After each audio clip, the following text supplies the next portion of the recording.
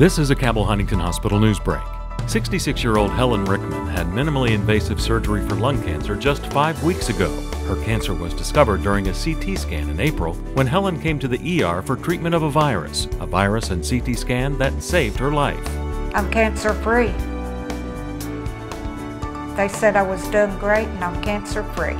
Helen's thoracic surgeon, Dr. Jonathan Keeve, says Helen is one of the lucky minority of lung cancer patients discovered in time to be good surgical candidates. We're trying to encourage patients to come in and get a CT screening, especially high-risk type patients like Helen, because we can pick up these diseases much earlier and intervene much more quickly and get a good positive result versus the patients that have end-stage kind of cancers that we don't find until there's nothing that we can offer. A 40-year smoker, Helen says she's quit because she has grandchildren to see graduate. I'm done, that's it.